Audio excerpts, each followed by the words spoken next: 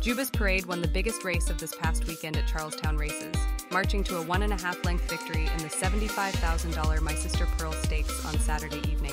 Juba's Parade enjoyed a good ground-saving trip under jockey Wilfredo Santiago to get the win.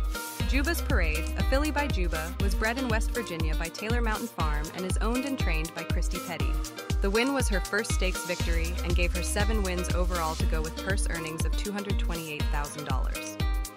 It wasn't easy despite going off at 1-9, but Catch the Humor eventually inched away from Dorado to win an allowance race November 7th.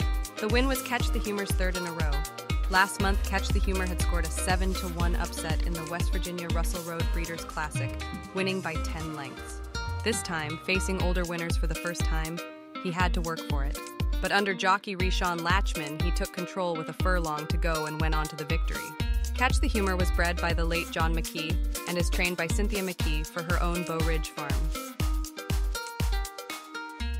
You won't see many better rallies than the one mounted by Lantern's Candy in a November 8th starter allowance. She was more than 10 lengths behind after 4 furlongs and still stuck in 7th place with an 1/8 of a mile to go. But under jockey Victor Rodriguez, who celebrated enthusiastically, the 5-year-old unified mare picked her way through traffic and emerged between rivals late to win by a length. Lantern's Candy is trained by Kevin Joy for himself and Gus Pesaturo. She has won 4 of 10 starts this year and is 6 for 28 in her career.